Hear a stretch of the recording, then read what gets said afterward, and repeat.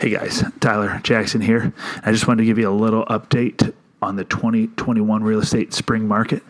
And I wanted to give you how to be a winner with this market. If you're looking at homes and buying, we're going to be talking about the appraisal guarantee. So let's dive in. The market is coming at you fast. Rates are low, wildly low, crazy low. And people are buying houses like their toilet paper at Meijer. And they just instituted the COVID lockdown. You might say to me, Tyler, this doesn't sound good. And I'd say, no, it's not. It's not good. We need homes on the market and we need your home. Call me so we can list it. So seeing homes is fun. Missing out on your dream home is not so fun. So here's our boots on the ground info for you. And I'm going to do it through an example. Our latest home in rural Muskegon still garnished about 19 showings and 5 offers. And I think actually it was closer to 8, Kyle had told me, but I'd have to verify.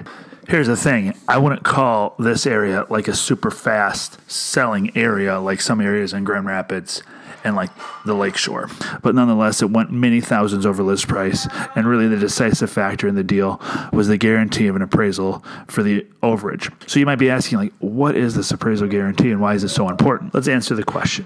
An appraisal guarantee basically says we will cover the difference between the sale price and the appraised price of X amount of dollars. And that's determined by whatever the person offers. So for a real example, it would look like this. Let's say homes are listed at $200,000. They get 8 offers, and somebody writes $220.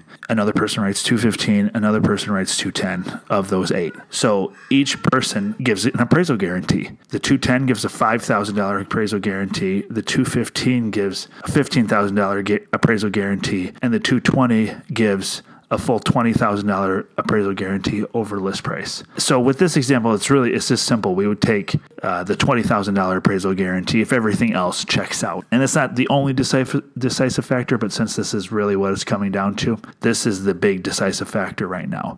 So this is great if you can afford it, but if you can't, this isn't so great. Now, some might say, I don't like the appraisal guarantee because I don't want to pay more than what the house appraises for. I don't want to be paying over market price. But let me address that right now. Here's the tricky thing. Home prices are probably going to continue to rise throughout the year. So let's say you do make a $10,000 appraisal guarantee, and of that $10,000, you do have to end up paying $5,000 out of pocket. I don't think you're in a bad place if the alternative is waiting for the market to keep going up. So this exact house you may pay $10,000 more and it does appraise. You're just catching up with the market at that point. Also, you might be paying rent or living somewhere you don't want to live. And at a certain point, there's a price to happiness. So that would be some factors to consider apart from, do you have the cash to do it? Now, not everybody has the cash to make up the difference of an appraisal with what the house sells for versus its list price and the appraised price. So that is something to consider. So with all that said, if you're going to use the appraisal guarantee, I don't think you're in a bad spot. I think